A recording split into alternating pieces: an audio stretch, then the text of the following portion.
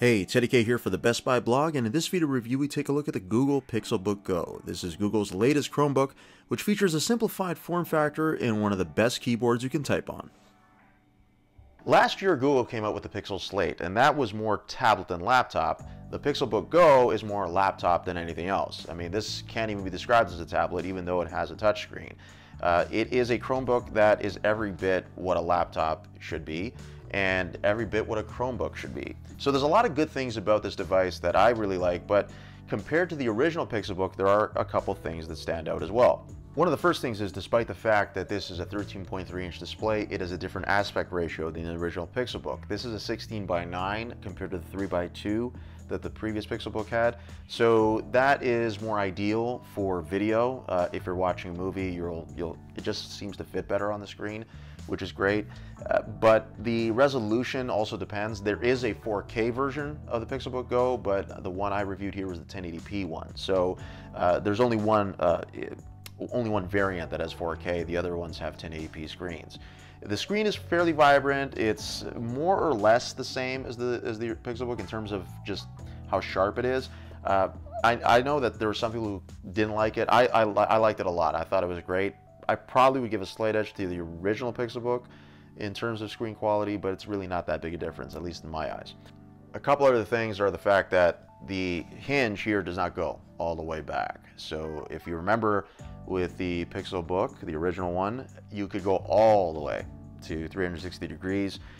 This is like a laptop, so the hinge will only go back as far as, well, basically as you see here.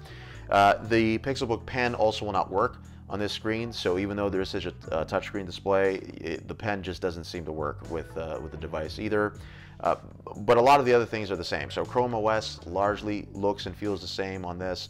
There's no real difference there.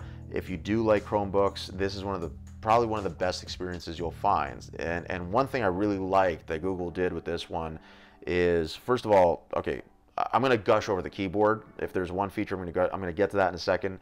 I really do like the design. I really like the feel of this rippled undercoating here, which just, it's not rubberized, although it kind of looks like it is, and it just makes it really easy to grip. So I love that. And now I can get to the keyboard because I'm going to gush over this a little bit. This is one of the best keyboards I have typed on any laptop, period. And I've typed on a lot of them in my time. Everything about it, the size of it, which is, I mean, it's full size, but the layout, just the way the keys feel, the travel time of each key, the lack of noise when typing, everything about it is just great. I mean, they're backlit keys, which is also great too. But I think if you work on a lot of word processing documents and you type a lot, and you wanted to use something lightweight, so a Chromebook would appeal to you, this is pretty much the perfect storm. You have something that would be lightweight to use, but the keyboard would be so much fun to use. It'd be a joy to type on it, and that's exactly what I felt. I mean, I wrote the written review for this on the Pixelbook Go, and I mean, I think I may write many more after this. Like, it is by far, I think, the best feature of the device. There are a couple others that I think are really good too, but this is probably one of the best things about it. The trackpad that's with it is also quite good.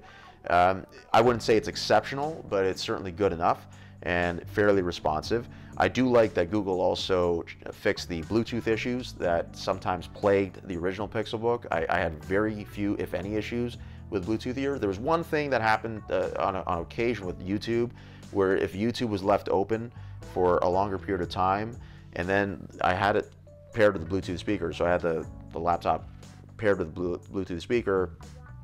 For some reason, whenever I would try to play a video after, it'd be silent.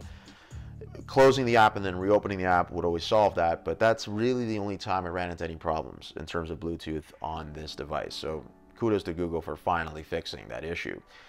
Now, beyond that, the performance is, I think, what you would expect from a Chromebook. So the app support is pretty good. You have the Google Play Store available, and more apps are now being optimized for Chromebooks like this. So that's always a good sign. And you can always download Android apps too, even if they have a bit of, that phone orientation. Not ideal, but you can at least download them if you need to. So there is that. Chrome OS is pretty lightweight, so you'll find that there's not too many issues and too many slowdowns or even crashes that tend to happen. I've always had a pretty seamless experience using Chrome OS, and especially on a device like this, it does function quite well. Battery life is excellent. So battery life, Google rated at 12 hours, and yet I got more than that in some cases. So I ended up getting 13 hours on very moderate usage at one point, which I thought was really, really good. But even on video, even playing video, I was getting more than 10 hours routinely. So the battery holds up quite well, and I think a lot of that has to do with the fact that there's the Intel Core i5 processor in here that at least in my variant. There is also the Core M3 version, but the Core i5 processor I have here, along with the fact that Chrome OS is not that much of a guzzler when it comes to battery life, certainly plays a role. But between the typing experience, the app experience, and also the battery life, there's a lot to like here. The form factor is nice too. I mean, I already talked about that a little bit, but I think it bears repeating because ultimately this is a lightweight device. The black sort of finish is nice too. There is another color, but right now black is the only one we have in Canada. So it's all, the speakers are pretty good. Actually, the speakers I would even argue are even probably better than the original Pixelbook, but again, that's subjective. I do miss the rubberized armrests, like the palm rests that were on the original Pixelbook. Really, really like those. They were basically, they flanked the trackpad. Unfortunately, those are not here. So it's all like a matte finish, and yeah, I mean, you get the same ports, two USB ports, two USB-C ports, one headphone jack, and that's about it. Just briefly also, if you do a lot of video calling, the front-facing camera is quite good, actually. It's only 2 megapixels, but it's 1080p, and I was surprised at the quality of it. Not as good in low light though, mind you, but even if you're using it in good lighting, it's gonna look really good. So if you're doing any kind of video or you're gonna record yourself doing something or saying something, it's not bad, especially if you're in a pinch.